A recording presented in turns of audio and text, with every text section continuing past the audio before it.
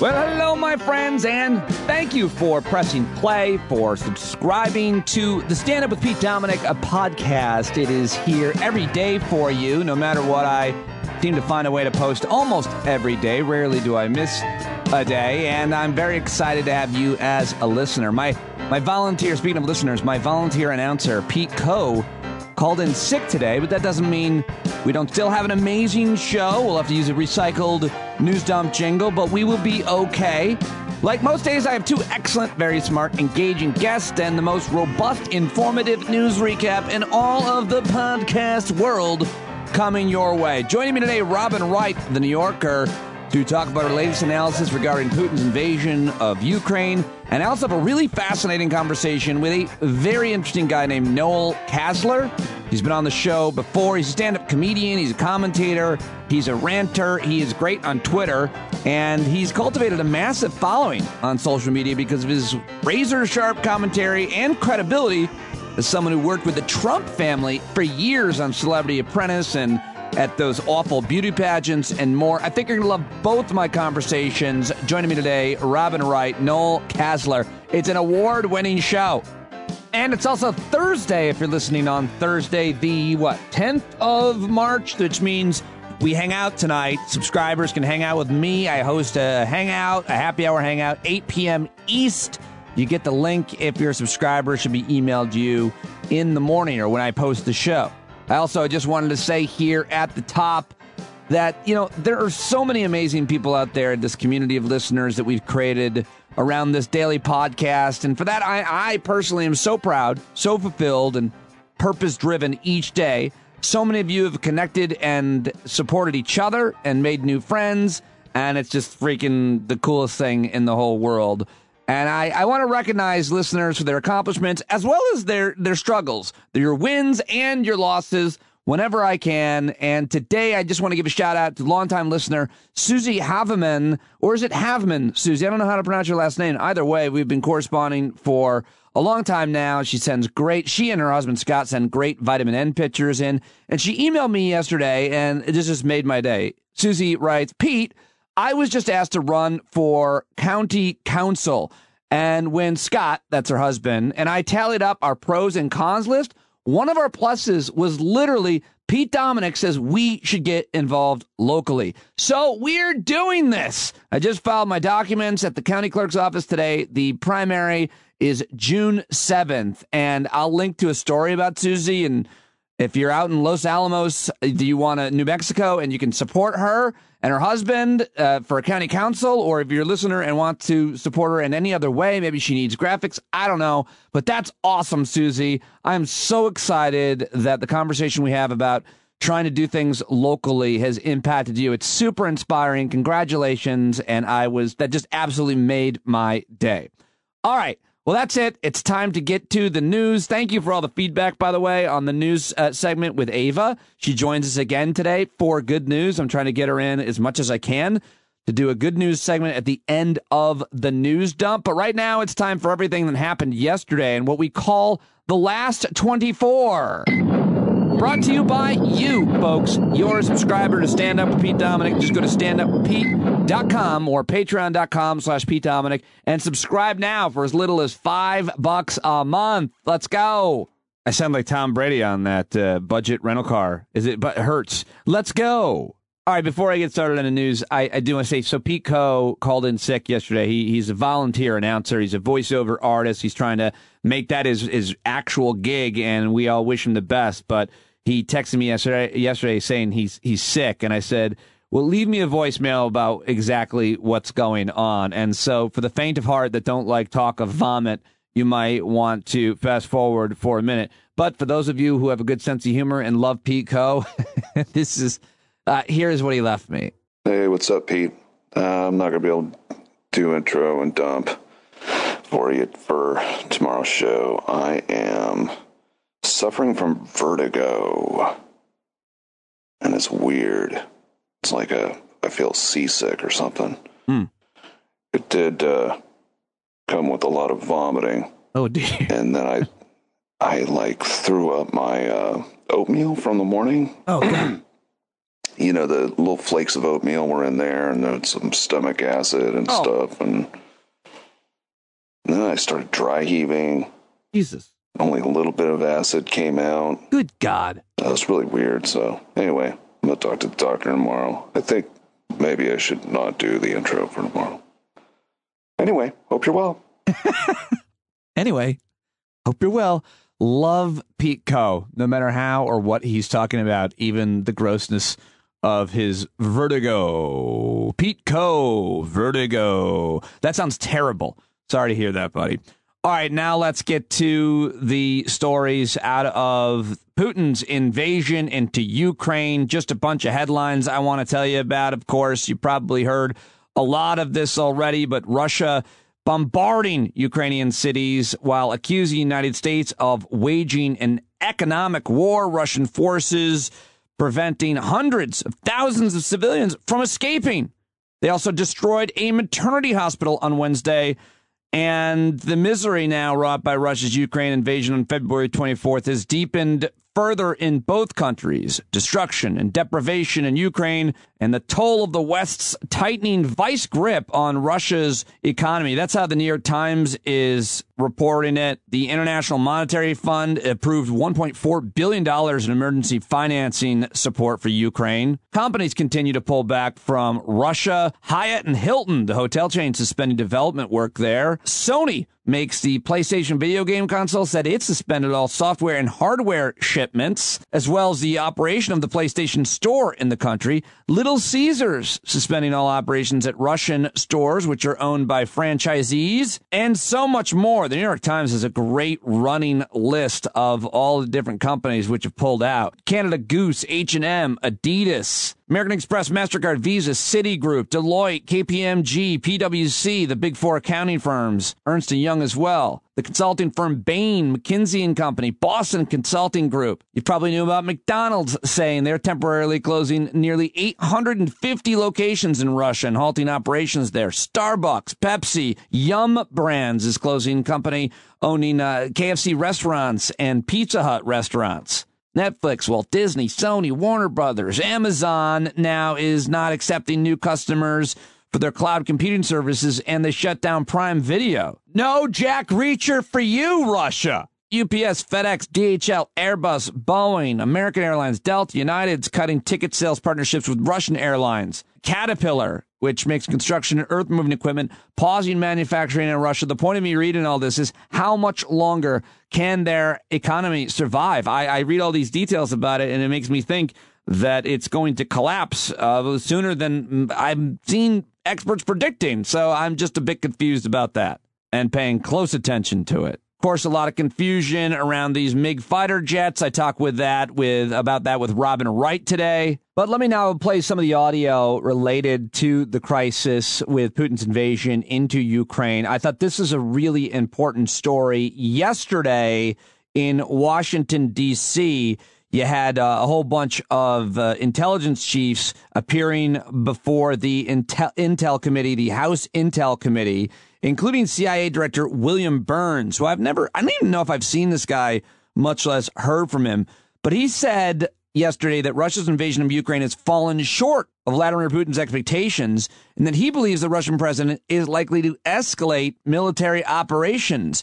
And I thought this is like the whole 3 minutes from the CIA director yesterday testifying in open House Intelligence Committee testimony was worth it. Here is William Burns, 3 minutes yesterday. And, there was an audience of one here to some extent, and that was Vladimir Putin. And take it with a grain of salt. He is the director of the CIA, but here we go. He's gone to war, I think, on the basis, Mr. Chairman, of a number of assumptions which led him to believe that Russia faced a favorable landscape for the use of force against Ukraine this winter. First, that Ukraine, in his view, was weak and easily intimidated. Second, that the Europeans, especially the French and Germans, were distracted by elections in France and a leadership succession in Germany and risk averse. Third, he believed he had sanctions-proofed his economy in the sense of creating a large war chest of foreign currency reserves. And fourth, he was confident that he had modernized his military and they were capable of a quick, decisive victory at minimal cost. He's been proven wrong on every count. Those assumptions have proven to be profoundly flawed over the last 12 days of conflict. President Zelensky, as you mentioned, Mr. Chairman, as the ranking member mentioned, has risen to the moment and demonstrated courageous and remarkable leadership, and Ukrainians have resisted fiercely. Second, the Europeans have demonstrated remarkable resolve, especially the Germans. Third, the economic consequences of the sanctions which have been enacted so far are proven to be devastating for Russia, especially against the Russian central bank, depriving Putin of the ability that he assumed he'd have to defend the ruble. And fourth, his own military's performance has been largely ineffective. Instead of seizing Kiev within the first 2 days of the campaign, which is what his plan was premised upon, after nearly 2 weeks, they still have not been able to fully encircle the city. And so, Putin has commented privately and publicly over the years that he doesn't believe Ukraine's a real country. He's dead wrong about that. Real countries fight back. And that's what the Ukrainians have done quite heroically over the last 12 days. As you said, Mr. Chairman, I think Putin is angry and frustrated right now. He's likely to double down and try to grind down the Ukrainian military with no regard for civilian casualties. But the challenge that he faces, and this is the biggest question that's hung over our analysis of his planning for months now, as Director Haynes said, is he has no sustainable political endgame in the face of what is going to continue to be fierce resistance from Ukrainians. So I think that's what his calculus has been, and I think that's the reality of what he faces today. In terms of casualties, I know General Barry may want to comment on that, but there have been far in excess Russian military casualties killed and wounded, far in excess of what he anticipated, because his military planning and assumptions was premised on a quick, decisive victory, and that has not proven to be the case. There you go. Wow. How about that 3 minutes from the director of the CIA? That's William Burns on Russian President Vladimir Putin. And I don't know, I thought that was really interesting, and hopefully you appreciate it too. Whenever I find these longer clips, I like to share them with you here on the podcast. It's like just so much more contextual in audio form and super helpful to me to hear and always to share. So always send me those things if you see them. All right, now here is Evelyn Farkas, who I interviewed on this show when she was running for Congress. She's a she's a foreign policy expert. She worked in the Obama administration, and before that, rather, in the State Department, and she was a former deputy assistant secretary, also at Department of Defense, and she is definitely an expert, but I think a lot of people disagreeing with much of her analysis of this. Nonetheless, I wanted to give you her perspective. She was on Deadline White House yesterday and was asked, does Putin want war with NATO? Evelyn, you are skilled enough at policy to explain it in a way that I understand it. But what is the likelihood that someone like Vladimir Putin, who seems to be itching for a phony pretext to escalate, would understand and appreciate those nuances?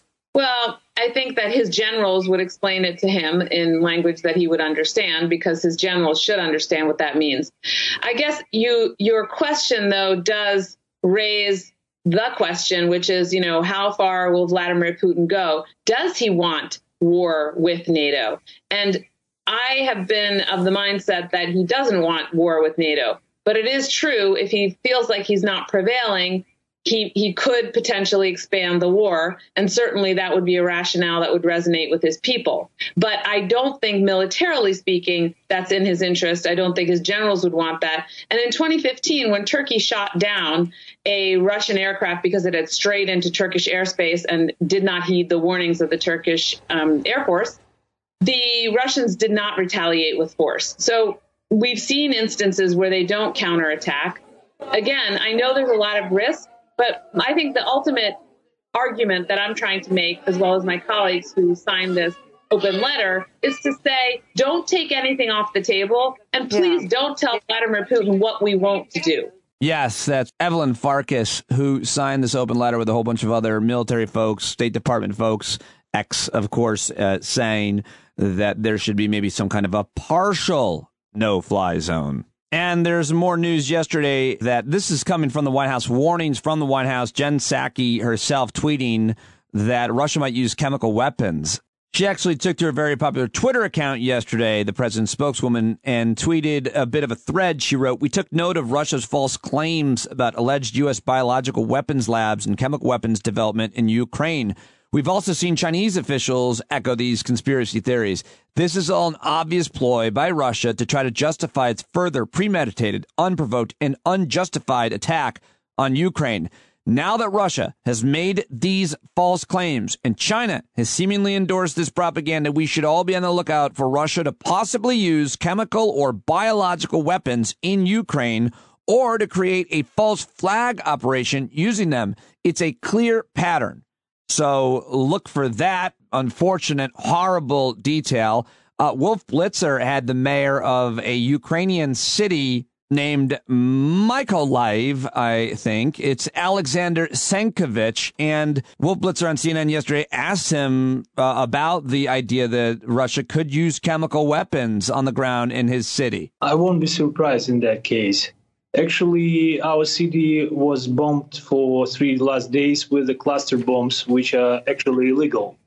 So, and the aim of these bombs is humanity, not the machines or something like buildings, but everything that is alive. So they use cluster bombs to kill our people. I won't be surprised if they use chemical and etc. Crazy. All right, let me go now to Congressman Adam Schiff, who was on CNN talking to Jake Tapper about the line that the United States has to walk in providing support for Ukraine. And he also asked him about that chemical weapon threat. Does the U.S. know for sure that Russia is responsible for this horrific attack on that hospital, that maternity and children's hospital in Mariupol? Jake, I haven't gotten a report yet from the intelligence community about it. I'm getting briefed generally multiple times a day, but I don't have fidelity on that. Of course, the Russians are increasingly indiscriminate in their bombing. It is, as sadly we anticipated, the stiff resistance the Russians are meeting is causing Putin to simply double down and try to inflict as much pain as possible. So I don't have confirmation, but it's certainly tragically consistent with what we're seeing of how the Russians are broadening this conflict and just trying to inflict maximum pain on the people of Ukraine. Yeah, I mean, it certainly wouldn't be out of character. They've already bombed several hospitals in Ukraine, and they did so to devastating effect in Syria over the past decade. Just moments ago, White House Press Secretary Jen Psaki tweeted, quote, "We should all be on the lookout for Russia to possibly use chemical or biological weapons in Ukraine or to create a false flag operation using them," unquote. Do you expect that to happen? This is sadly one of the false flag operations that we anticipate the Russians may deploy. This is part of their trade craft. And sadly, we've seen similar things in the past. So I am deeply concerned about it. And of course, depending on how the Russians go about it, if they were to use chemical or biological agents as a pretext, of course, that would be another terrible escalation. And who knows where that could lead. All right. That is a very important warning from Adam Schiff and all this talk of chemical weapons that, yeah, they use them in Syria. What is going to stop them from using them in Putin from using them in Ukraine as well? All right. Let's head into the press briefing room where White House Press Secretary Jen Psaki got into it again with Fox News' White House correspondent Peter Doocy over gas prices for the second time this week. And it was only Wednesday when this happened. And it's just always crazy to me because it always sounds to me like a real mismatch where he is just taking swing after swing, miss after miss, and she is just pounding him in the ground with sound arguments and information. But maybe honestly, maybe that's my bias. Maybe he's asking good questions and I just don't hear it because I dislike him so much. Nonetheless, here it is. You and the president are both talking about producing energy here, saying that oil and gas companies have 9,000 permits to drill now. They could be drilling right now. Would President Biden cut red tape to make that possible? What red tape needs to be cut when they have the permits? They have the capacity to do it.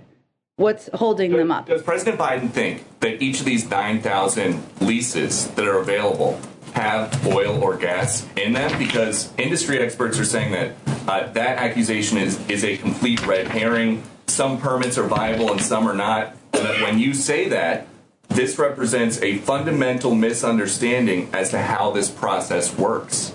Well, first of all, nearly 60% of leased acres remain non-producing. That's a lot, in the range of 20 million acres. So there are 9,000 unused approved permits to drill in. That should not require us inviting them to do that. They should do that themselves. The additional permits. So would the president? What additional permits do they need? They have the leases are there, the permits are there. I don't think they need an embroidered invitation to drill. They are oil companies. What is happening? The permits have been granted, Peter. What is happening here is that we are seeing these are private sector companies. We recognize that many of them are making record profits. We see that. That is all publicly available data. They have pressure to return cash to investors and their shareholders. What we're saying right now is there is a war. We're asking them to go use the approved permits, use the unused space, and go get more supply out of the ground in our own country. Okay, and then just...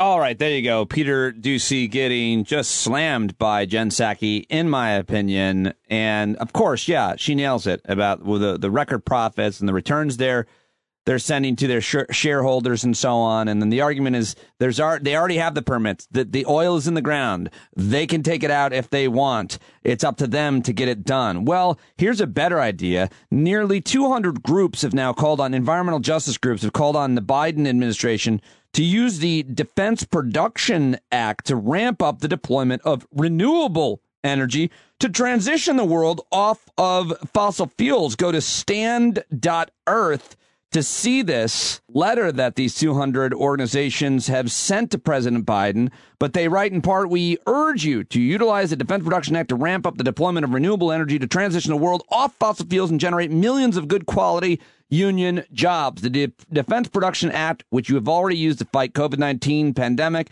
and respond to wildfires, provides you with the historic opportunity to produce alternatives to fossil fuels, fight the climate emergency, combat Putin's stranglehold in the world's energy economy, and support the transition to a renewable and just economy. While we call for the use of the DPA, we implore that you use this mechanism for peaceful means, not increased militarization of the conflict. And then they went on to detail what they want him to do with him invoking DPA powers, rapidly scale up production, manufacturing, deployment of renewable energy technologies, heat pumps, storage and weatherization technologies here and abroad, create millions of long-term, high-paying domestic jobs, accelerate the transition to zero-emission public transportation alternatives, to car-based transportation and related infrastructure domestically, and so much more. 200 organizations signed it. Stand.earth, Bill McKibben behind it, supporting it on social media, and so many others. So I highly recommend you look at that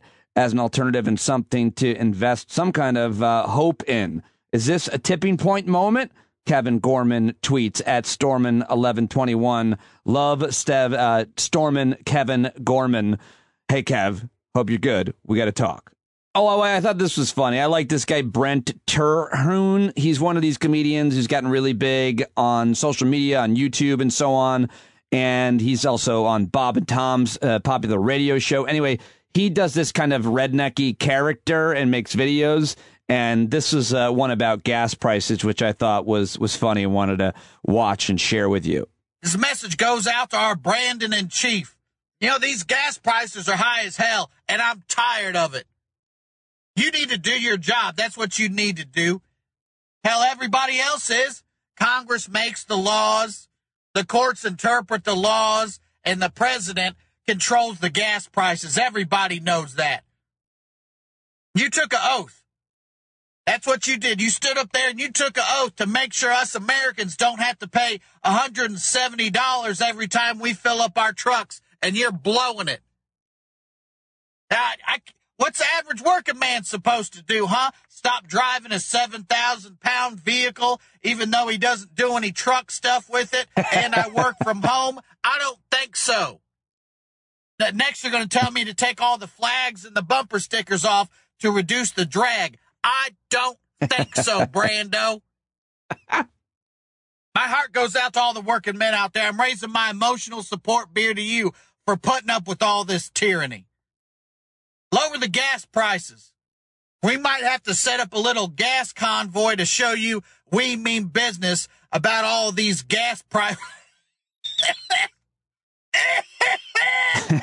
That's comedian Brent Terhune, and very funny guy. I like that stuff. Well, you know how Republican congressmen keep going to white supremacist, white nationalist gatherings and meetings and doing all kinds of white nationalist things because so many of them are white nationalists? Well, the leader of the Republicans in the House is Kevin McCarthy.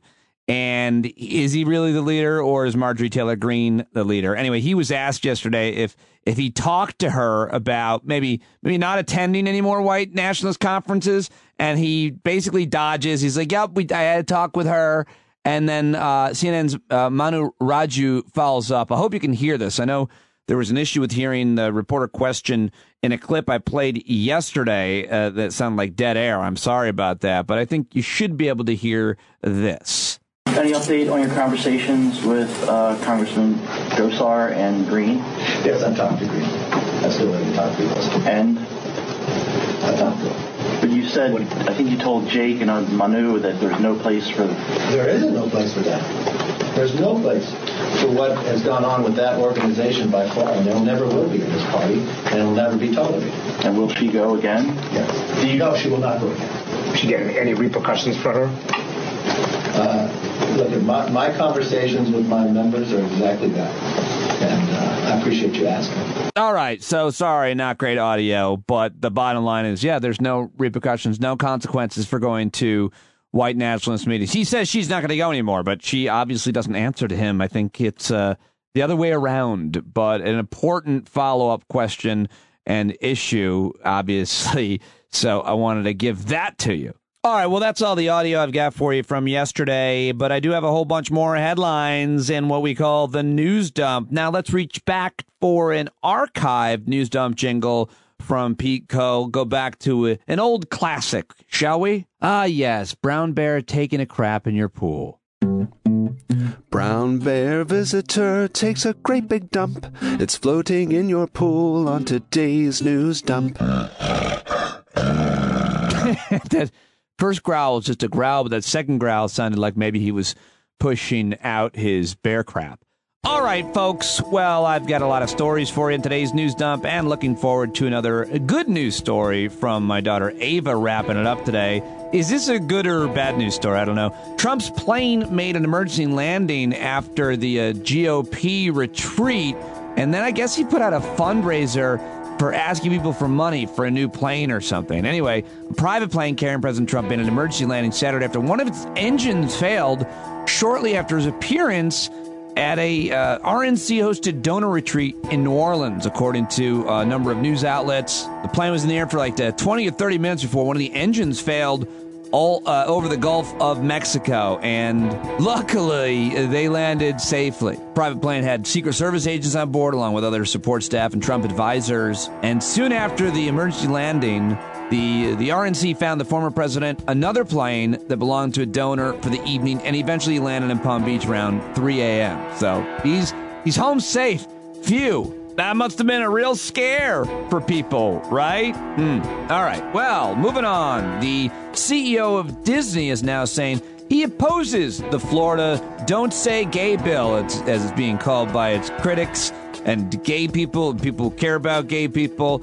And he's going to meet with the governor of Florida, Ron DeSantis. I talked with Michelangelo Signorelli about this. We'll get that on tomorrow's episode of Stand Up. Really important issue underway out down in Florida. But yeah, the CEO of Walt Disney Company, Bob Chapek, said he opposes the Don't Say Gay bill, which limits discussions in schools about LGBTQ plus identities. And so that's a reversal, of course, on his previously neutral position, but faced quite an immense backlash. And now he's walking it back. All right, Stacey Abrams is qualified for her run for governor of Georgia, which will be her second shot at it. Arguably, she won the first time. some people, including she thinks. But Fox News poll conducted earlier this month found that the current governor, incumbent Brian Kemp, had an 11-point lead over his opponent, David Perdue. So he's in a fierce primary race. And she officially launched her campaign for governor back in December. But now she is officially qualified for her bid for governor of Georgia. So pay attention down there and support her if you can. Here's a headline you might like or might not. Party like it's 2019. Florida and Fort Lauderdale are expecting triple the amount of visitors over the last year as tens of thousands prepare to celebrate the first spring break in the U.S. free of COVID rules. Not free of COVID, though. Here, that's the thing. So a lot of them are probably going to get COVID in a lot of popular vacation spots like Fort Lauderdale. What do my Florida friends and listeners think about that? Now, I don't think I would normally report on a story or just like that somebody said a thing, but I did like this. The Facebook Meta COO Sheryl Sandberg apparently said that no two countries run by women would ever go to war. Her comments coming amid the Russian invasion of Ukraine. She also said she believes that if half the world were run by women, it would be, quote, safer and much more prosperous, according to CNBC. She was speaking to CNBC's Hadley Gamble on International Women's Day. She said there's a complete crisis for gender equality. And anyway, I thought that was all good. I should have found the audio for that, but I just saw this story and wanted to mention it. Should mention that Iowa's governor, Kim Reynolds, has decided she's going to run for re-election in Iowa. She'll be facing the likely Democratic nominee, Deirdre DeGeer, who's a small business owner, and our friend Mark Nolte, longtime listener, who's thinking about running for governor himself. He's a big deal in Iowa. Just told me about her, so maybe we can get her on the show to see what she thinks and what her plans for Iowa are. A lot of listeners in Iowa. Hi, Kim. And you know who else is in Iowa right now? Ty. Ty usually lives in Maryland, but he's actually on business in Iowa right now. So a lot of folks living in Iowa. Sorry if I left you out. But now it's time to go to our final story, which I'm trying to make a good news story as broadcasted, hosted by my daughter, Ava. We'll try to get Julia worked into the mix as well. But hey, Ava, what have you got for us? Hey, Dad. Yesterday's good news was the resurgence of the humpback whales in Australia, and today we are saving sea cows in Florida. Yay! Sea cows! More than 55 tons of lettuce have been fed to starving Florida manatees as part of an experimental program to help the marine mammals since their natural food is being destroyed by water pollution. The lettuce, funded by more than 1,000 generous individual donations, is offered to manatees that gather in the warm water discharge near a power plant on Florida's east coast, as they typically do during cold months. The sea cows, they gather near a power plant's warm water? Okay, all right, sounds fun. The unprecedented feeding response came after a record of 1,100 manatees died last year, largely because of starvation. The problem requires a long-term solution because pollution from agriculture, septic tanks, urban runoff, and other sources is killing the seagrass on which the marine mammals rely. So even though they do a lot of bad things, Florida legislators last year provided $8 million for several seagrass restoration projects that will get off the ground this year, officials said. There are currently about 7,500 manatees, also known as sea cows. Sea cows! Living in Florida waters. They are listed federally as a threatened species, although there are efforts to give them the heightened endangered designation. Unfortunately, the sea cows will not be allowed to say gay. Wah, wah. And that's today's good news. Glad to be back. Back to you, Dad. Thanks, Ava. All right, there she goes. But by the way, I gave her that joke. That was my joke. I don't want you to think that was her joke. The manatee, don't say gay. I told her to say that. And then I want it even worse. So I gave her the joke and kind of booed it. That was pretty bad. That's pretty bad. Did I just ruin the good news story? All right, so now it's time to get to my guests. I do want to thank my sponsor this week, though, Indeed.com, folks.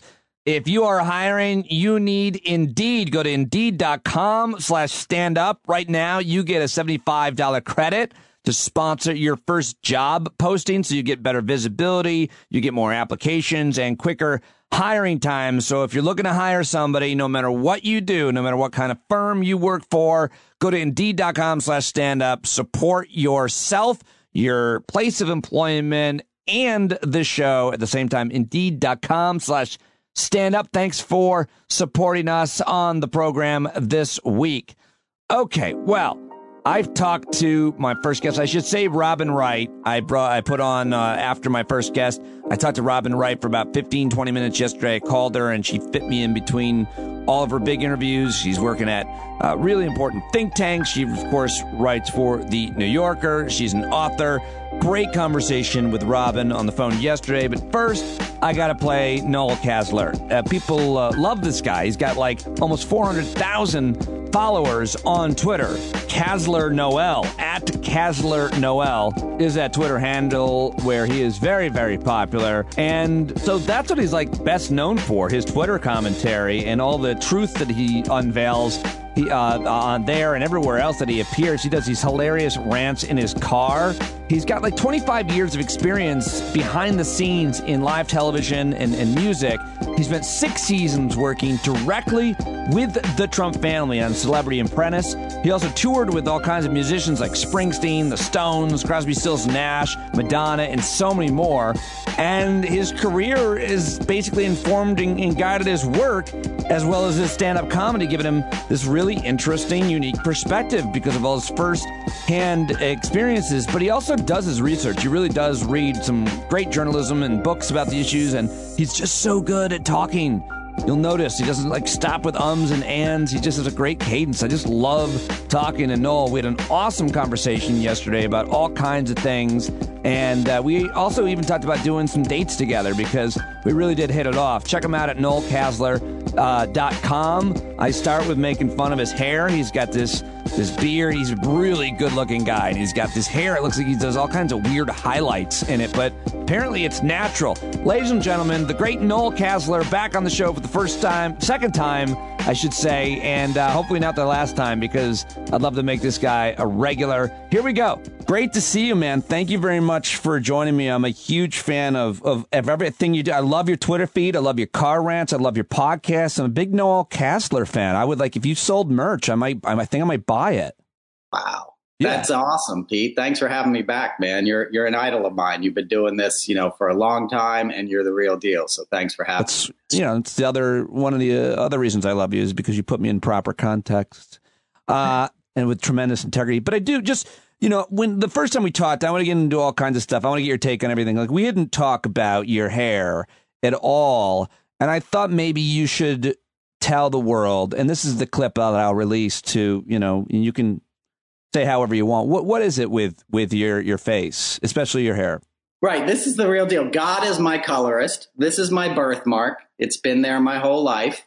So I sort of grow it out in this 70s Jackson Brown thing to accentuate the birthmark, And then I have the beard is black hair. None of this is dyed. As I said, this is all natural. You're telling me there's no coloring in any of your hair. You're just like, you just were born looking like a pudding pop. Exactly.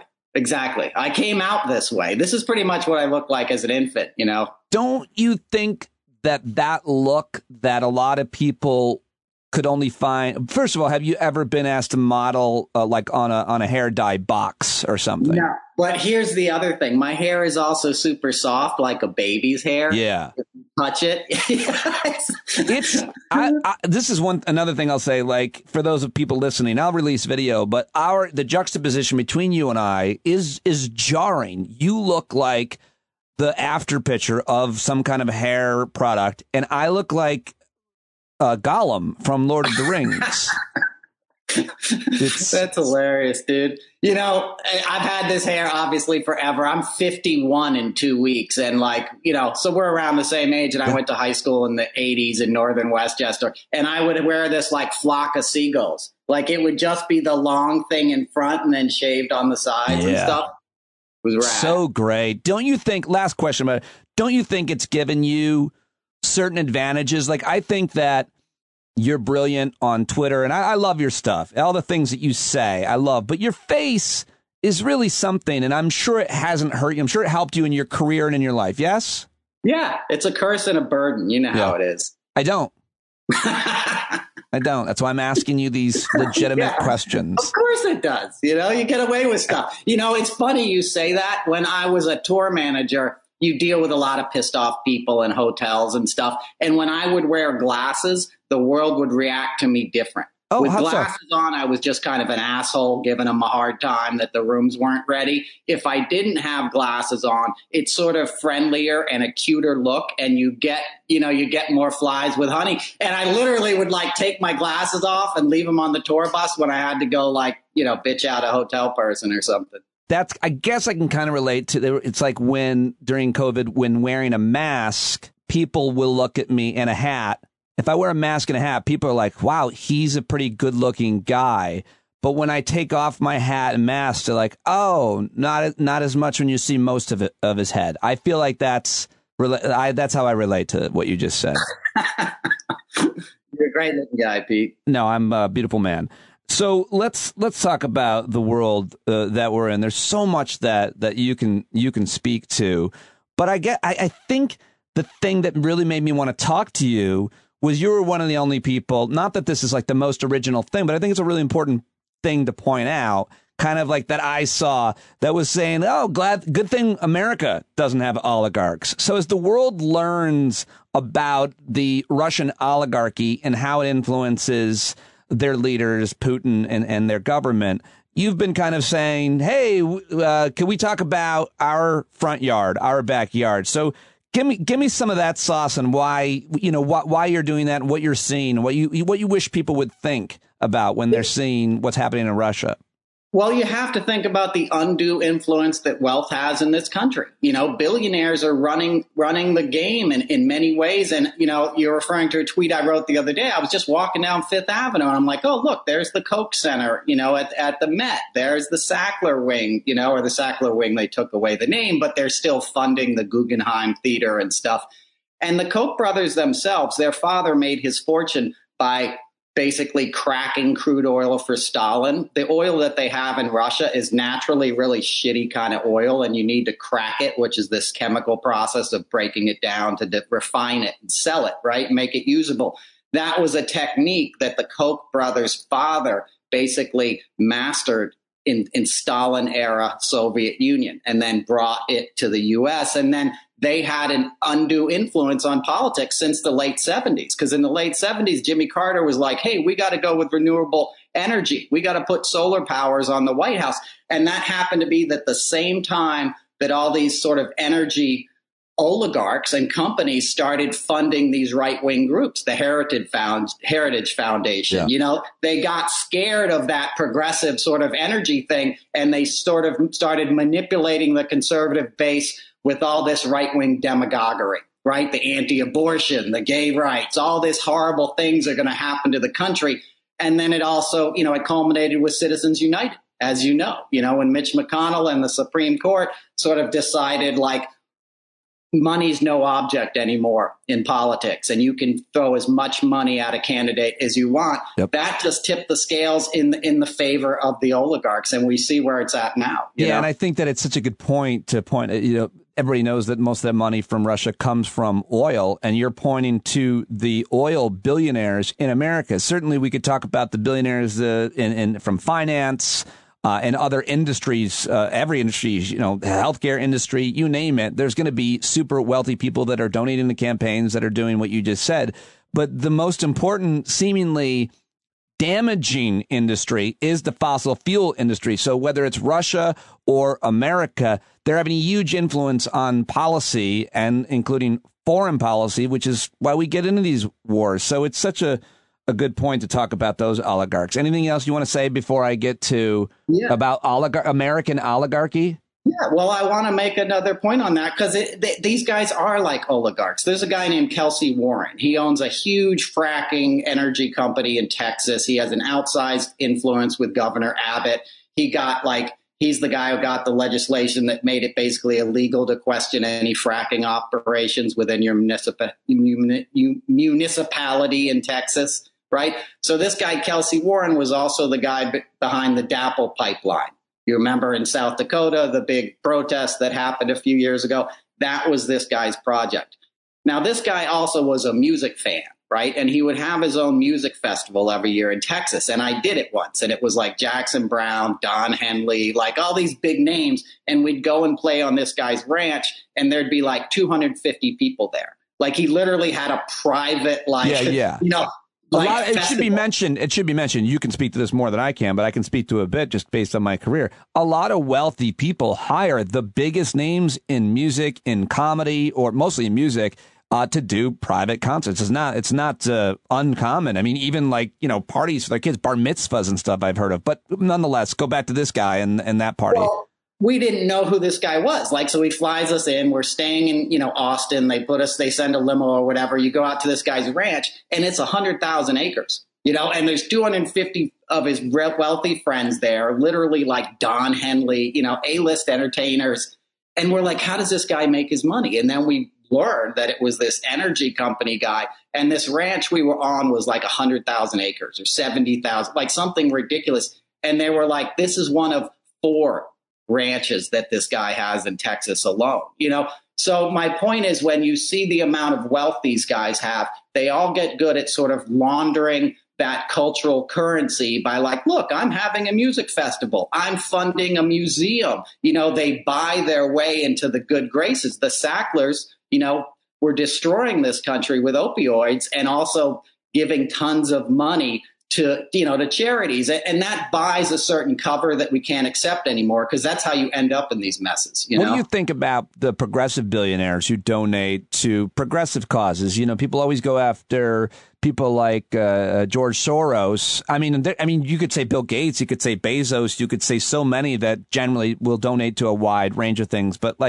when it comes to certain, I think it matters. First of all, they shouldn't be able to do that. There should be a law against that, obviously, because they're all kingmakers. It should be they get taxed, and then we, the people, decide what initiatives we want to spend that money on. But nonetheless, that's the system we have set up. But what do you think of the kind of progressive billionaires who obviously they're often advocating against their own interests, and sometimes they certainly aren't?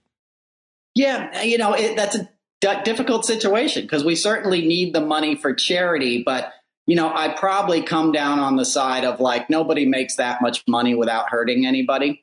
Even the good billionaires, it's just so imbalanced. I live in a town of horse farms and like 6 or 7 billionaires. Bloomberg lives here. Wow. Bill Gates' daughter has a house here. She got married here this summer, and they flew in Coldplay to play the wedding, and they built like a temporary structure to have this wedding in that was like a permanent building. So just the outsized consumption of resources that these billionaires consume seems to tip the scales not in the favor of sort of equanimity. You go out to the Hamptons and stuff, like, why does somebody need a 14-room, 60,000 square foot house at the beach? So I guess my answer would be, like, if you're giving your money away as a billionaire, fine. But if you're using more than your fair share of energy and resource just because you can, then you need to check yourself. I mean, they should. If you're a billionaire and you're advocating for strict campaign finance laws, public financing of campaigns, if you're advocating for less money in politics, that's a good thing. But I don't know if there's any good billionaires. And where do you live? Like in Chelsea Clinton's guest house, or? It's beautiful. Yeah, pretty much. I'm in northern Westchester, a little horse town on the Connecticut border. But yeah, no, I have the same argument with my girlfriend every summer. We go to Nantucket, and there's all these. Oh, we do too. We have. Yeah, go ahead. Sorry. No, so that. So we go there, and she's been going there her whole life. She comes from money. I don't necessarily, or at all. But I walk around the harbor, and in the last 10 years, you see these super yachts, these same kind of yachts that they're confiscating. And I always tell her, I'm like, you don't make that much money without hurting somebody. Like, you just don't get a boat.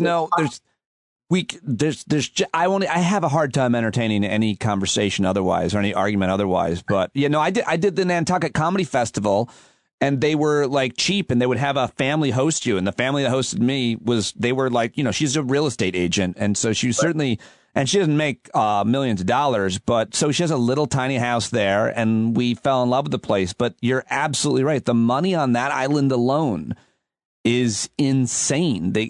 Tons of American oligarchs there. But let's shift back to what's happening now in Russia. You have some really fascinating things to say about the Trump family and their involvement in Russia. It's really worth listening to your podcast, your car rants, and obviously reading your Twitter feed. But just remind people like how you got involved with that family in case they're not already big fans and supporters of yours. How did you know the Trumps? Where did you first met them on Celebrity Apprentice?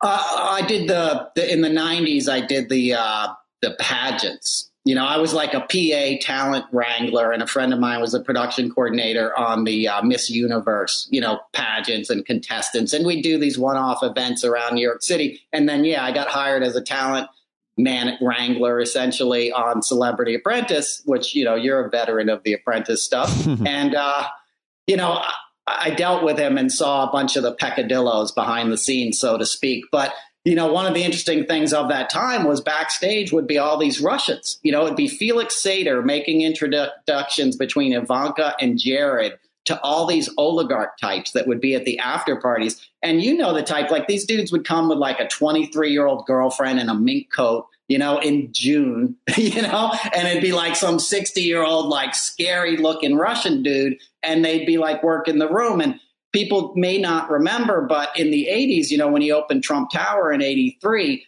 in New York City before that, everything was kind of a co-op based thing. If you had money and wanted to buy into New York, you had to go to the right schools, you had to know the right people, you had to go before a co-op board.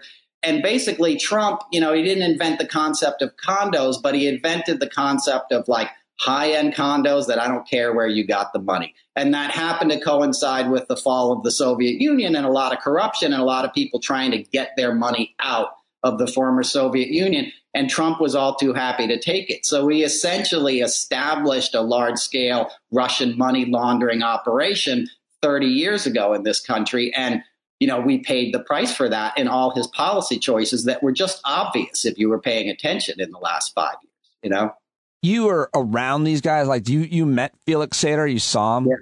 Yeah, I was in the room with him, dude, at Trump Soho, which was already like a completely sketchy building, that they had all this weird funding in that was coming out of, Eastern Europe and stuff. And Cy Vance had a case and he was basically talked out of it. But no, I was in the room at Trump Soho. It was probably the summer of 2010. It was like June. And I just remember this after party. And I remember, like, hadn't connected all the dots, right? Nobody even knew he was running for president at this point. It was just super sketchy to be there. And if your viewers don't know, Felix Sater's the Russian guy who, like, he stabbed somebody's eye out with a cocktail glass in a bar. He's like a real hard ass Russian oligarch, or not oligarch, kind of mobster, for lack of a better term, friend to the oligarchs, friend to the corrupt. He's a handler. He's a cutout. He's a player. Right. Right. And he had at the time Trump Organization business cards. I literally saw his business card because he gave it to my colleague. Because I remember asking, like, who's that guy? Because I didn't know him by name. Yeah. I just knew he was obviously close with the Trump family. And that's your job, is to sit in the room and know who the hell everybody is walking around. And they're like, dude, that guy's Felix Sater. Look, he gave me his card. And it was Trump Organization business card. And, that should have been the end of Trump's career. Just the associations there alone, the stuff that Michael Cohen admitted to, building Trump Tower in 2016 and lying about it, pretending to, that it was a done project. You mean the deal to build the Trump Tower in Moscow? Is that what you're talking about? Exactly. It never happened, but they were still pursuing that at the same time the dude was running for president. Yeah. Like, if ever there's a red flag, that's it. And he was asked about that either in a debate or in an interview, straight up. Do you have any current business dealings? I think was similar to the wording. There was no misinterpretation of what the question being asked. And he's like, no, I don't have any. I don't know. Why would I don't. I mean, he just said straight up no. And then Michael Cohen, I think what you're saying, if I recall correctly, later on corroborated that, he was working on a deal while Trump was saying no. He was. Exactly. And Michael Cohen, to his credit, admitted he lied earlier and then came clean. Yeah. And he was working on it with Felix Sater. Felix Sater was the guy over there in Moscow trying to put this deal together. So, you take that information, take the fact that Paul Manafort all of a sudden joins the campaign, in the summer of 2016, pro bono, right? For free. This guy who owns a ton of money already to Russian oligarchs is going to work for free for Trump. And then a day later, they changed the wording in the Republican platform to go easy on Russia and diss Ukraine, And even if you don't have to read into any of this. You just have to, I know there's a lot of connecting the dots with certain things. And I don't love that when people like Rachel Maddow says, watch this space and she's connecting dots. But I'm not talking about that. I'm talking about Paul Manafort's last job before he ran Donald Trump's campaign. I'm talking about Steve Bannon's last job. I mean, I saw him the day he left his last job because we shared a fucking studio. But I mean, those dots and who those players were. You're talking about Felix Sater.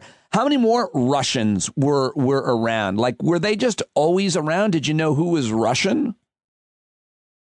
Not necessarily. I mean, as I said, I only got around him at the after parties and the tapings and stuff. So I wasn't in Trump Tower with him every day. I do know how many sort of poker dens that have existed in Russian brothels and stuff in Trump Tower for a long time. What do you mean? Poker dens in brothels in Trump Tower? So there were there were spaces in his towers that were rented that were they were brothels. Yes, high-end poker rooms. You buy in and you go to the back room and sit around the table with a bunch of other gangsters, and there was brothels, straight up brothels. And you could buy other substances in the brothels besides, relief. That was there. That was a known thing. If you were a finance pro in the 90s and you wanted to buy cocaine and play some high-stakes poker, and sleep with a prostitute, Trump Tower was your jam. Because you weren't going to get busted. Because Trump had Keith Schiller, ex-NYPD sergeant. He had all these guys on the take. And what he was selling was basically a service for white people to go do illegal stuff and not have to go up to Harlem to try and score it. Not to saying Harlem is where drugs are sold, but you know what I'm saying? He's trying to you're safe here. You can do your thing here. It was the same thing as casinos in Atlantic City. You could buy, whatever you wanted in the 80s in one of his casinos, and you weren't going to get busted if you were the right kind of character. Do you know what I'm saying? Which is a white kind of finance bro-ish type. Yeah. And the other thing that I heard you talk about was how he would also basically, whoever those people were, he wanted them in his buildings so he could get something on them that he could use against them, which is, of course, the playbook, the Roy Cohn playbook. It's the Donald Trump playbook, maybe the Fred Trump, but some really dirty, crazy shit. I can't even believe that Trump's still alive with the shit he pulled and who he pulled it on and how much he's gotten away with. What are the name something that he would do like that?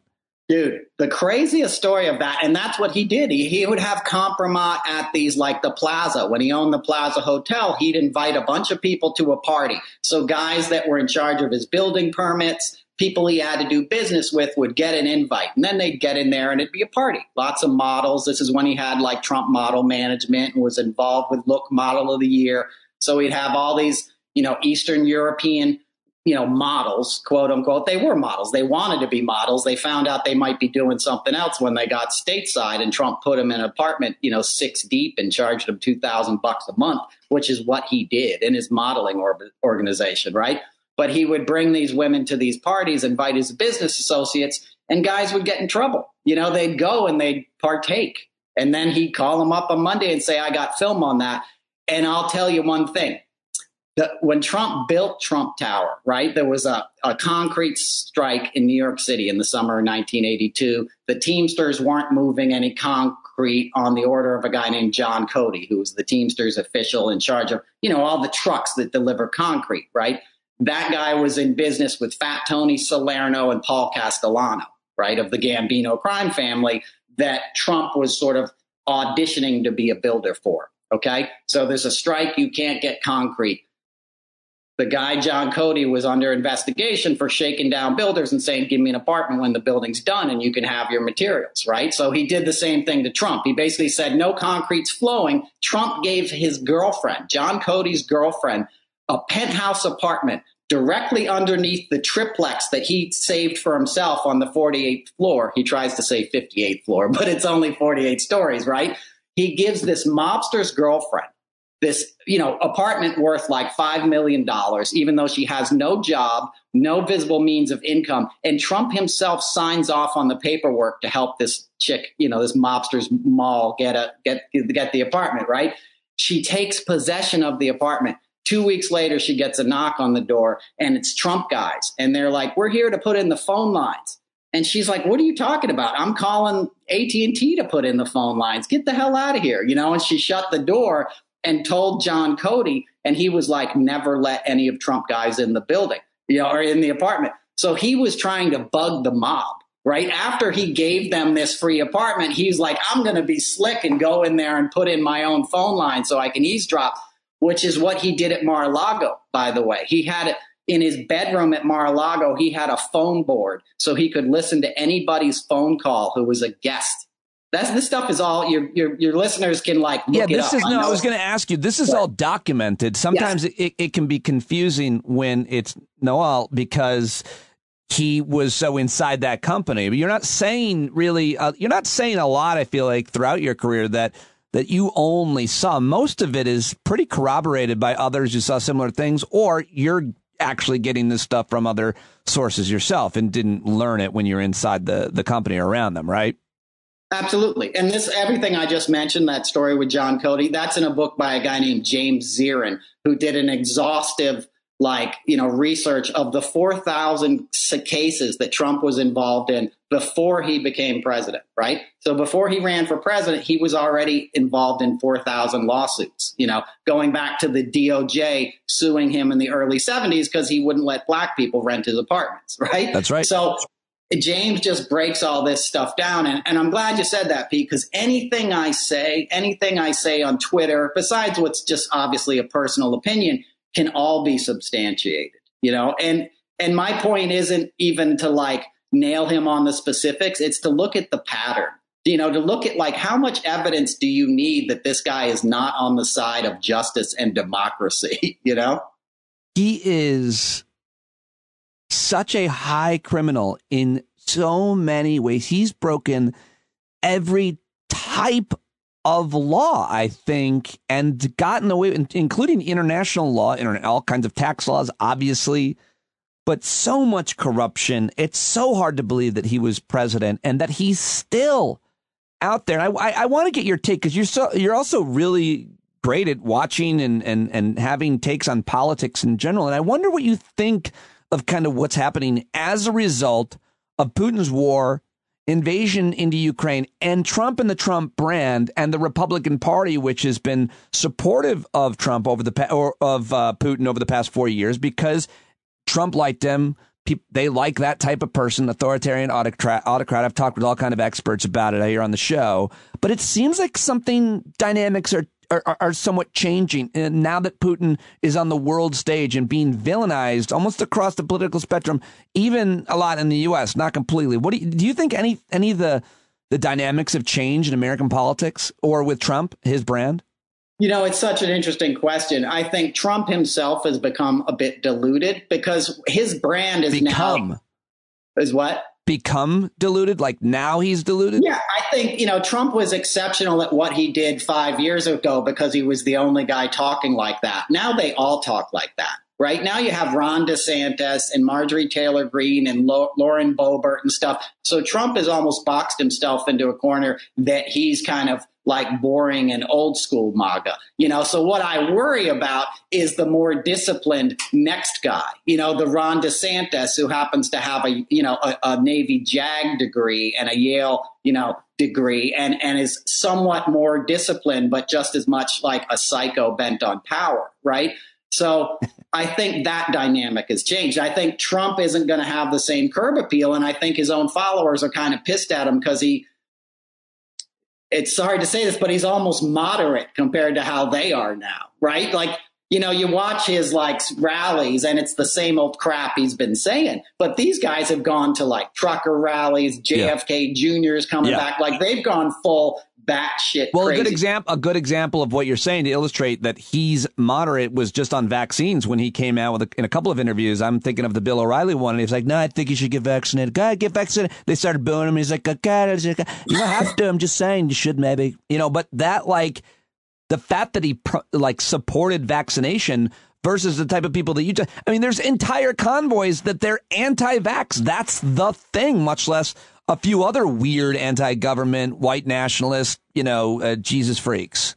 Right. Absolutely. And it's a scary thing because sort of what Trump created, Trump was a guy he's good at branding, and he was able to brand this kind of ignorant, resentful kind of suburban white guy, doesn't really get politics. But now politics is fun because politics is going to a truck rally and it's just like MAGA. We yell at other people and, he was good at creating that brand. But now that brand is getting infused by so many other interests. And it's taken on a life of its own that nobody can control. And the people who are trying to control it, the Mike Flynn's and the Roger Stones, which might be Trump's biggest error, might have been pardoning those guys. Now that I think about it, the guys he pardoned, because they're going to steal it away from him. I think ultimately, I think ultimately, Trump won't be fascistic enough for Steve Bannon. You can't trust these weasels, right? So sooner or later, they're going to be like, we don't need him anymore. Shiv him in the back.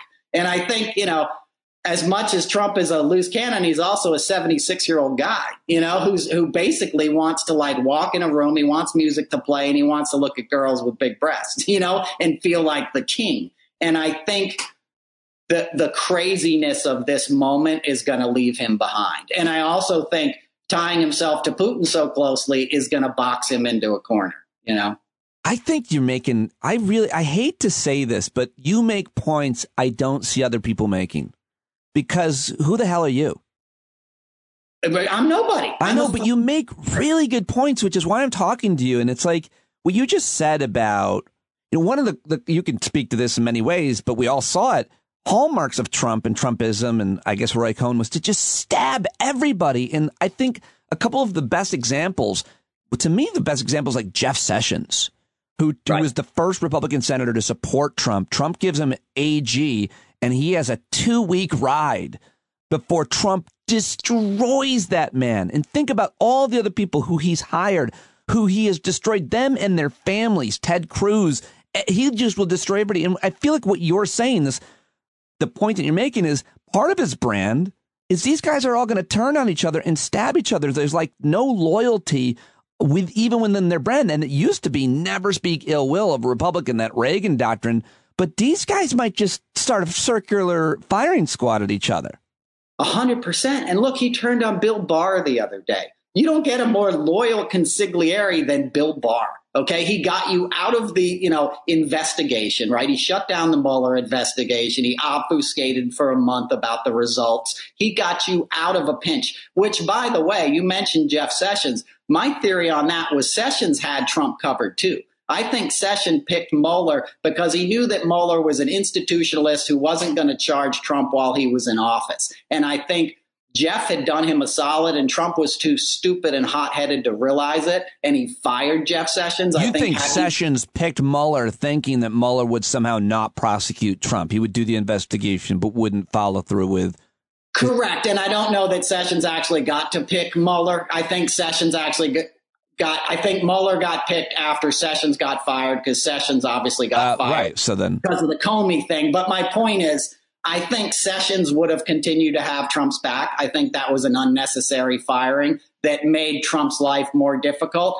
But, my point is Bill Barr, so either way, he ends up with Bill Barr, right? If you want to get out of trouble, Bill Barr got Elliot Abrams out of the massacre at El Mozote, which is where we killed an entire village of people in El Salvador with American bayonets, with American weapons. It was a war crime that we funded, that Reagan and Iran-Contra guys sort of funded. And nobody really knows about that these days. But Iran, he did some shit with Iran-Contra as well. He disgraced himself over and over. By the way, what do you think of his point of saying, basically in all these interviews, which none of them followed up with this question, and he needs to be asked this question based on his history. He's basically, I would vote for Trump or any Republican over any Democrat because the greatest threat to America is the progressive movement, is basically what he's saying. And we know, based on his own religiosity and speeches at Notre Dame and so on, the threat that he is talking about is the culture war stuff, sexual orientation, women's reproductive rights, equity, all of that, right? Like, what do you think about what he means when he says the greatest threat isn't Trump, it's the progressive movement, which is also democracy. It's like democracy versus autocracy. How do they not say that to him? Right. I know. Well, you said it better than I can, and I don't know why they didn't follow up. I mean, we both know why. It's a business, and they're trying to sell books, right? And William Morrow's got to make some money, so they have a contract. And you're rightly, I saw that you called out ABC and NBC for giving him so much free airtime. That was really upsetting. Me too. I was pissed because it's like everyone knows he's a criminal. Nobody wants to interview him, but you make that excellent point. It's Opus Dei, right? Opus Dei. Yes. And like this conservative Catholic, which is also Larry Kudlow, my old neighbor in New York City, which is also a lot of people, in the government, in the U.S. government. So, yeah, progressivism is a greater threat, than our own dictator who's not paying attention to the rule of law and trying to usurp a free and fair election. That's crazy that he didn't get called on that. And you got to look at who Bill Barr is. He was a bully at Horace Mann when he was a kid. When he was at Columbia, he joined the cops to beat up the anti-Vietnam War protesters, the hippies. Yes, that's right. He's a hard-ass little bastard his whole life. His dad was incredibly scandalized, and nobody talks about that either. That's a whole nother wormhole or whatever. But, the guy he's the cover-up king, and you got to think about that in terms of, like what I said earlier, Roger Stone, Paul Manafort had a firm with another guy named Black. It was Manafort, Stone and Black. And they were basically lobbyists for dictators, right? Brutal regime leaders in Africa and elsewhere. Exactly. You got money and you want to whitewash your image, come to D.C. and we'll get you some favorable stuff. And it worked, right? So, and Bill Barr's in that same ilk, in that same generation. These guys are really good at bending the establishment to their will. Boy, I've never heard him called the cover-up king, but I can't think of a better name. Right. Before I let you go, let me just ask you, God, I love talking to you too. And it's just you're so easy on the eyes. It makes it, video chat. Does everything that's happening in Russia, and maybe I saw you talking about this, maybe I didn't, but if you know anything, if you have any thoughts on it, does everything that's happening in Russia, certainly with their economy and the debt that they owe and own, does anything get laid bare with the Trump family's investments based on all of the sanctions and all of the issues with the economy? Are we going to learn anything more about them, or do they stand to lose? They definitely stand to lose, and Trump would openly launder money. He bought a piece of property in Palm Beach for $13 million, a house, and then he sold it to a Russian oligarch for $68 million. And then that guy raised the house, right? So a lot of those kind of deals were a lot of the bread and butter to keep their organization afloat. So I think they will lose a lot of their revenue, and I think a lot more dirty laundry will come to light, right? Because at a certain point, these oligarchs are going to ask for their boats back. Right. And their houses back. And we're going to have to say, well, prove it. Show me some paperwork and documentation that this money is legit. And it's really hard to believe that Trump's name, the Trump organization's name, isn't on a lot of those documents, because we got Deutsche Bank. We have all these other entities that are already on record as aiding the oligarchs through or in conjunction and concert with the Trump organization. So it's definitely interesting times. It's the end of their ride of free, unlimited cash, and it's the end of, it's the end of something and the beginning of something else, Pete. And I don't think either of us know what it is, but I think we both know we've never lived through something like this before. That's for sure. Do you see any, I know you pay, again, close attention to the news, politics, legal issues, certainly surrounding this family. Do you see any justice being done to Donald Trump or anybody in his close circle, his daughter, his sons, Jared Kushner? Do you see any legal case or any possibility? And do you also, do you think that he runs again?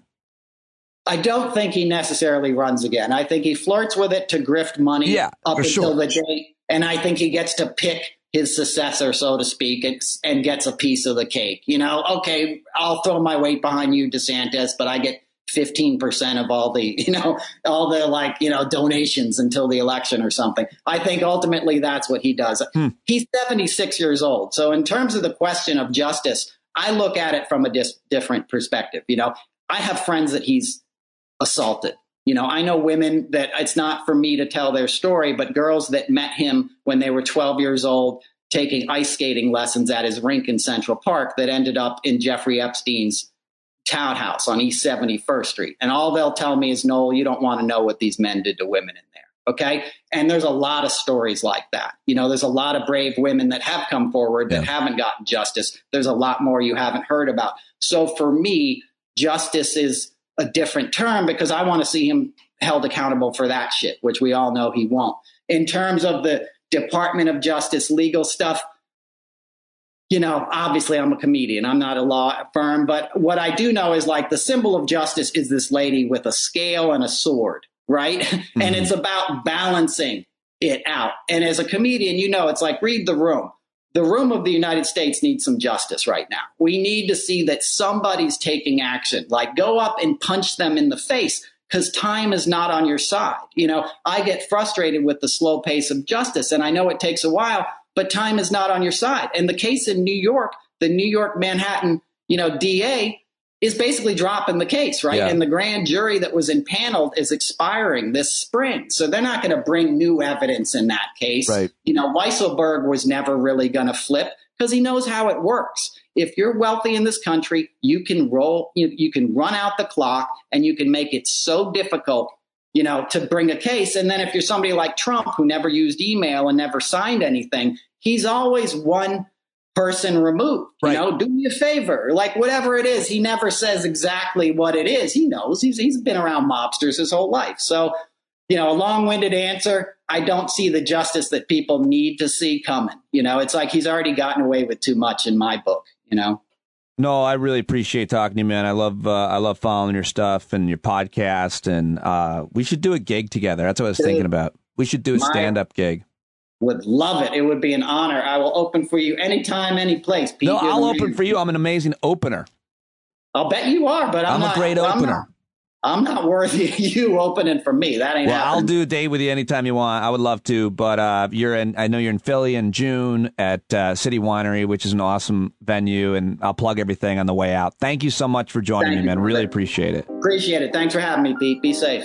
All right, what'd you think, Noel Casler? Isn't that awesome? Wasn't that a great conversation? I mean, that was one of those conversations I was genuinely entertained and interested in, like, everything he was saying. I mean, I always am with my guests, but some are more academic. You really got to prepare for, and other guests are just kind of flying more by the seat of your pants, and that guy's just so good at talking. I really loved it. What did you think? Please send me your feedback on who didn't like him. Put it that way. I think we're going to be so overwhelmed with positive feedback on that conversation.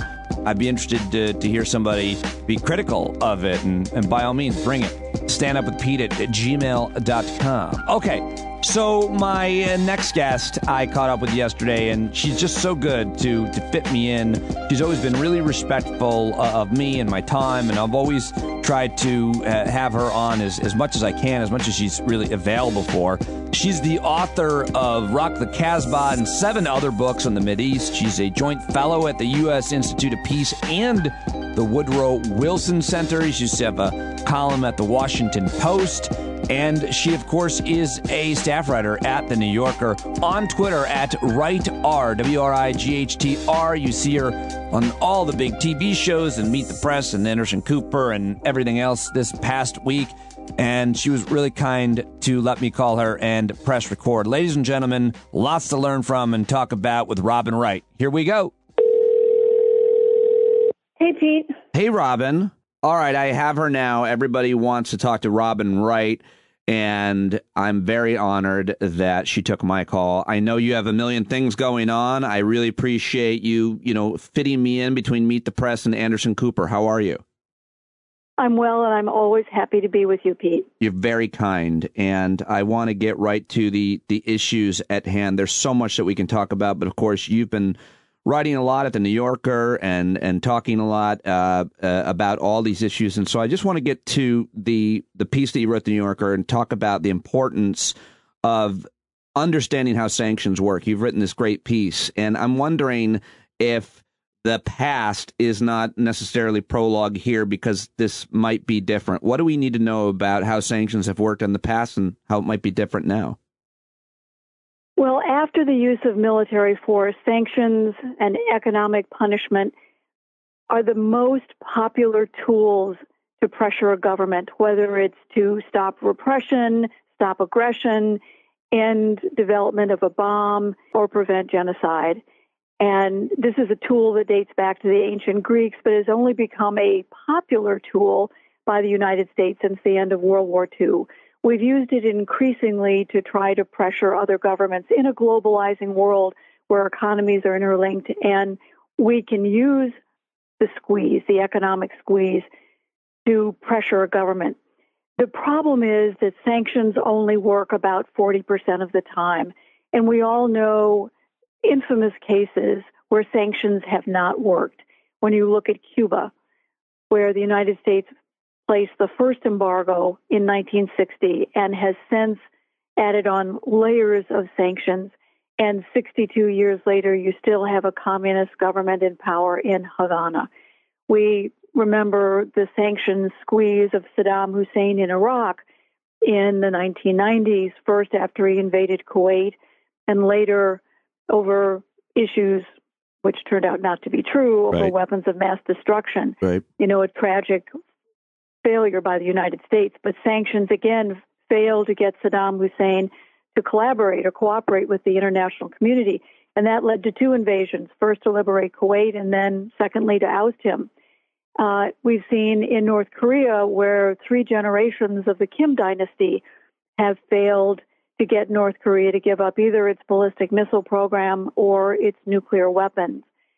So South Africa being the one success story where sanctions did have an impact, and yet the first sanctions were placed in 1962, and Nelson Mandela wasn't freed until 1990s. So sanctions can work, but they always take much longer. And the bottom line is that time is of the essence in these conflicts. A bomb or a shell kills in a second, and sanctions can drag out for not just months, not just years, but decades. What about, though, that all of these private companies are literally pulling out or halting doing business or shuttering their doors to Russia in this case? That's not sanctions. That's just, they're not being forced to do that, right? I mean, these McDonald's and Coca-Cola, Pepsi, Google, Apple, is that something different and separate from economic sanctions enforced by, in this case, most of the rest of the world? It is, and it's inspiring. And I think Ukraine has produced, or Russia's invasion of Ukraine has produced greater and more urgent action by both governments and private industry than at any time in the past. It's really stunning. And it's hopeful, but we have to remember that these are largely Western companies and that there is a huge chunks of the world that have not imposed sanctions. And there are a wide variety of reasons. For example, the government in Brazil has been divided on sanctions and even voting at the United Nations because Brazil, which is one of the world's largest exporters of agricultural goods, relies on Russia for manure for its crops. In Africa, you have governments that are facing civil strife or civil wars that rely on Russia for weaponry, and they can't overnight abandon certain kinds of arms and switch to Western systems if the West will even sell them those weapons. And India, again, this is a tremendously important trade partner of Russia. It buys a lot of its weapons from Russia. And of course, India is a huge market. And then, of course, there's the biggest on earth, and that's China. And China and Russia just recently signed an agreement that supported each other's foreign policies and economic development and so forth. So while what the West has done is noble and inspiring and extensive, that there are still huge chunks of the world that give Vladimir Putin an economic lifeline. You also wrote a piece about sanctions for the New Yorker, why sanctions too often fail. But you also wrote a part of the daily comment section at the New Yorker, a really important piece that a lot of people are talking about. And obviously the issue that everybody's talking about, what does Putin's nuclear saber rattling mean, is the question that you answer in this piece. It's pretty terrifying to hear him talk about using these weapons. It's interesting to see the world's reaction, media's reaction. By the way, what is media getting wrong about this? And more importantly, what does his nuclear saber rattling mean? Well, first of all, as background, we thought the nuclear age was kind of over, that the benchmarks were the end of World War II and the end of the Cold War in 1989. And that because of treaties, that there was kind of this general assumption that there was mutual deterrence, that there were limits on the production and the deployment of all kinds of nuclear arms. The danger is that the nuclear issue is now suddenly back on the table because Vladimir Putin has talked about putting his forces on alert. Now, the question is this really an epic bluff because his troops aren't doing well and he's trying to psych the West? The administration has responded very coolly. It's not taken the bait. It's tried to kind of diffuse the hysteria that was triggered initially when Vladimir Putin made these very strange kinds of threats in a meeting with his top security officials, at the end of one of his very long tables. But he doesn't even let his own security people. It's wild close. To see it. Yeah, it truly is. The only time he lets anyone close to him are when they're the women flight attendants. Right. Oh, that's true. That's a good point. Didn't hear anybody make that point? Right. These young, attractive women. He's like 75 years old, and he surrounds himself. That was a weird optic, and shows how he still doesn't seem to understand. You're an old man, dude. What are you doing? That alone is weird. Well, he's only 69, but yes, he's in that phase of his leadership after 22 years. Right. But the question. We can all hope this is just a bluff, but I have to tell you that in Washington, where I live, there is a lot of talk about how do we adapt our strategy because he has not acted rationally in many ways. I mean, he invaded a country when there was no provocation. There was no reason. The leader of the country wanted peaceful negotiations, was willing to have face-to-face talks, and Putin instead just dispatched 150,000 of his forces.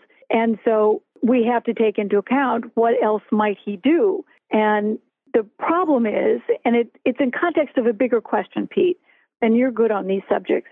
The reality is that the nuclear order that has prevailed really for the last 3 decades since the end of the Cold War is today in chaos. That China, according to U.S. intelligence, is determined to produce up to 1,000 nuclear weapons by the year 2030, which is just 8 years away. India and Pakistan are currently engaged in a nuclear arms race. We're all kind of watching to see if the nuclear deal with Iran can work or be revived to prevent Iran becoming the 10th country to get a nuclear weapon. And so what's happened is that suddenly we find the nuclear bomb is back in the debate about how do you secure America and what are the future threats in light of Putin's language and in light of the fact that many of the treaties that were negotiated to limit the deployment, the production of nuclear weapons are now either have been abandoned or they are losing their traction. And there's only one nuclear agreement still existent between the United States and Russia. And remember, these are the two countries that account for 90% of the nuclear arms on Earth, and Russia has more than America does. Something is going to have to be done if we make it through this. I was an expert on infectious disease, and now I'm an expert on no-fly zones. But I'll let you tell me what you think about this debate that is happening right now over the reaction from the U.S., NATO, the European Union, its partners, And if I don't know if you've got anything, I'm just seeing this story develop this morning about that apparently we're not going to give them those Polish fighter jets. And I don't know if you have read into that or not, but what do you make of this debate about the reaction so far, including this no-fly zone suggestion, which does seem to be a declaration of war? So there are two different issues here, but they have a common thread, and that is, how does the United States do what it can to help the government of President Zelensky without crossing that very fine line of Russia believing that we are party to the conflict? And that plays out in the no-fly zone. To go in after the invasion and try to set it up is logistically a nightmare because you have to have forces on the ground. You can't just do it from afar, from the Polish border or another NATO ally. So this could have been set up beforehand, but the U.S. has never wanted to be party militarily to this conflict. The United States has been willing to provide all kinds of weaponry. And this goes to the second point of the MiGs. The Ukrainian Air Force needs more warplanes. Its airplanes are of Russian stock, old Soviet stock, and their pilots are trained on those warplanes. Poland has been willing to provide just over 24 MiG-29s, which are of Russian manufacture, to the Ukrainian military. The glitch came when the Poles said, we don't want to be the ones to hand in the Ukrainians because we don't want the Russians to think we're party to the conflict. Right. So we'll fly them to Germany to a U.S. base. And the United States is saying, whoa, don't do that because then the Russians will think we are party to the conflict. And where are those planes supposed to fly from? So the tragedy is everybody wants the Ukrainian Air Force to get access to these MiG-29s, which could change the balance of power in the air, which is the most important dynamic because Russia has the decisive edge at the moment. But how do you do it in a way that doesn't get either Poland or the United States perceived as a party?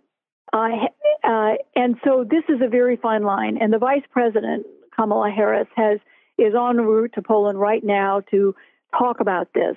I'm not sure she's the best qualified person, but presumably she has some Pentagon officials with her to talk about the logistics of this, some of the delicate diplomacy that's involved, and the perception. Vladimir Putin today has already called the ban imposed on oil purchases by President Biden an economic war. And we're really in this incredibly fine line of how far do we go without getting sucked in to the war and in turn spawning a wider war than just one over Ukraine's future. The big question, the last question I'll ask you is about off-ramps. I keep hearing that word. I mean, I've heard it, like I've taken in a lot of media over the last 48 hours, but that's a word I hear a lot. What are people talking about, and are there any off-ramps for Putin? Oh, don't we wish? I mean, it's very hard to see. The problem is that Putin is all in. Right. And it's very hard to see how he comes out of this. There's no redemption for him. The international community has condemned him. You look at the vote at the United Nations, over 140 countries voted for a resolution condemning in the General Assembly, not at the Security Council. So it has no teeth, but it is showing the will of the world. And the question is, does Putin just keep going? Does he double down militarily? Does he kill ever more civilians in the name of trying to seize Ukraine?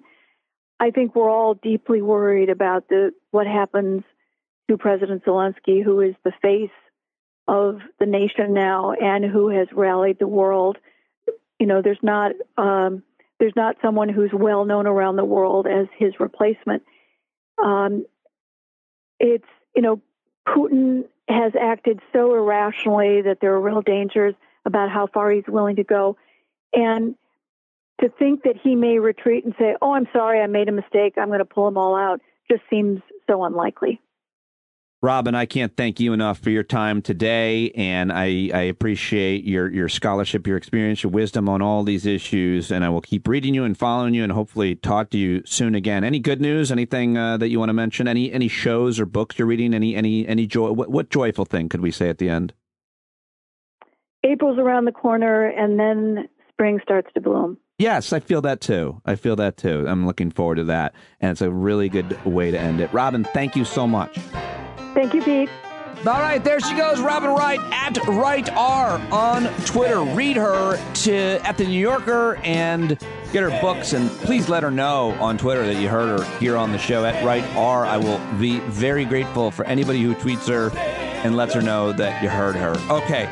That was awesome. Noel Casler was also awesome. I hope to see you tonight to talk about it all at the Hangout every Thursday at 8. If you're a subscriber, standupwithpete.com. If you're not, and join us tonight.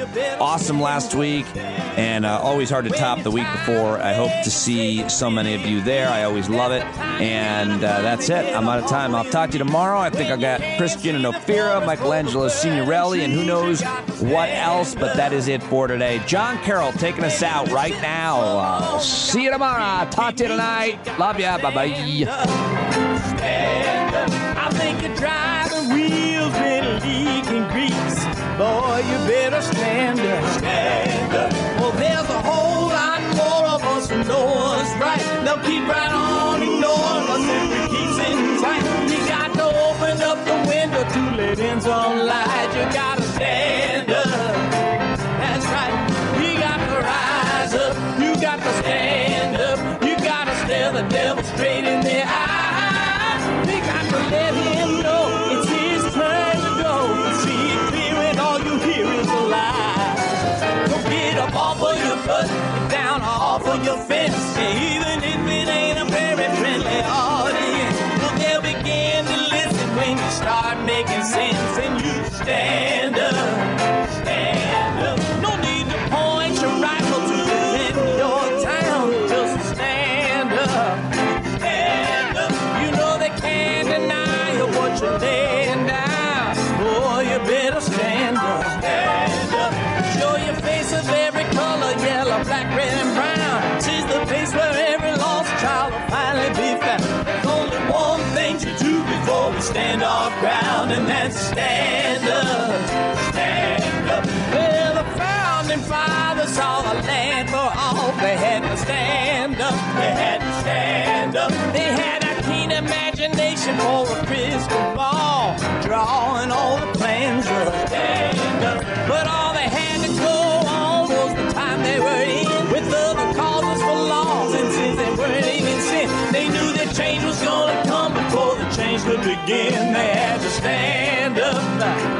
All right, they had to stand up. We got to stand up. We got to look the devil square in the eye. We gotta let him know it's his time to go, and make it clear when all we hear is a lie. Why you lying awake wondering where the money all went? It'll be the cost of freedom that'll go unspent. You can see him flee the scene of that experiment if you stand up. All right, we got to speak up.